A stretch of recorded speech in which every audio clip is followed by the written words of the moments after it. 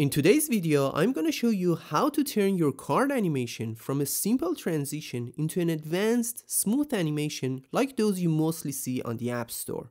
Let's begin. First, let me walk you through what we are going to achieve here. Once I click on this article, or let's say this card's boundary should expand and fill up the available width of this page. As you can see here, I have this home page and this article page. So basically, we need to go from this position all the way to this position, okay? So this card should start scaling up, including its content. As you can see, the title on this page is a lot bigger than this title here. And we should be able to return to our home page using two different triggers. The first trigger is going to be this arrow icon. And the second one is going to be a drag trigger. So when I drag down, I can just collapse this page and return to this position, okay? All right, so let me show you how it works. The first step is to just select this card, head over to the prototype tab and just connect these two pages, just like this. And now if I just play this flow, let's see what happens. If I just click on this card, as you can see, we have an instant transition from the home page to the article page, right? That's not what we want. You might say, okay, what if we just change the animation type from instant to smart animate? Well, that's a good idea. Now let's give it a try once again and see how it changed. I'm going to click on it. It's still not the outcome we are looking for, right? So what should we do? Well, let's inspect our pages here. Here I have the home page, and as you can see inside, I have this card frame that includes all these elements. We have a placeholder, an overlay, the info frame, and a shadow, right? But what about here?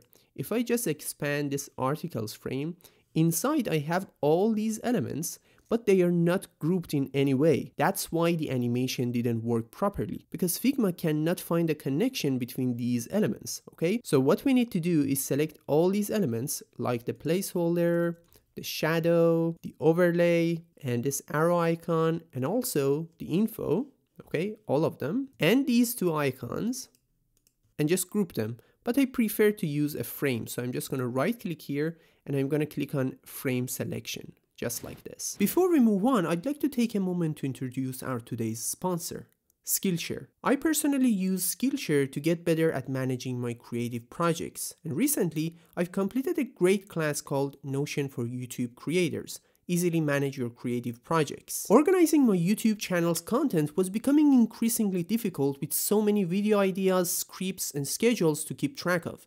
The Notion class provided me with a structured approach to organizing my content, streamlining my workflow, and improving collaboration with my team. It was packed with practical advice on creating content calendars, tracking progress, and even managing sponsorships. If you haven't heard of Skillshare, it's the largest online learning community for creatives with thousands of on-demand classes led by industry experts across film, illustration, design, freelance, productivity, and many more. If you're not sure where to start, you can use one of their learning paths.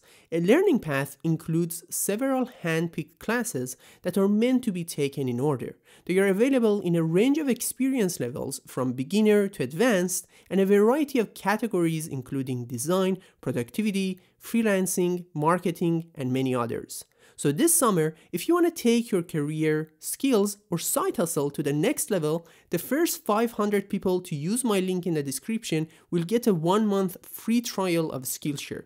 Don't miss out. Now we need to make sure that we name it card, like what we have here. It's so important, otherwise it won't work. So I'm just gonna name it card. And we need to make sure that the name of all the elements inside is intact. We need to have the same name on both pages. As you can see here, we have overlay, info, placeholder, etc.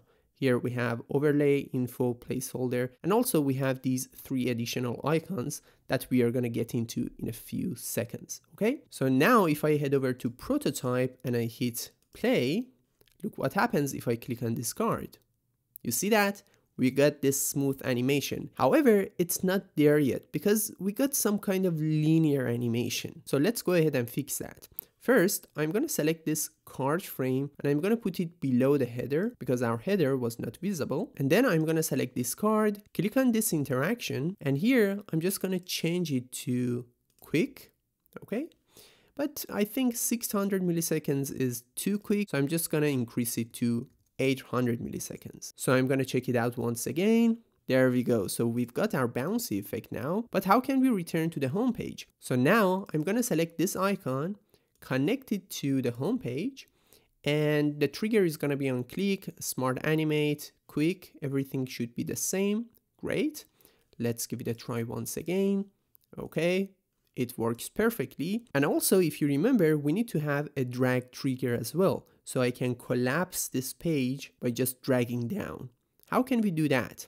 Well, it's quite simple.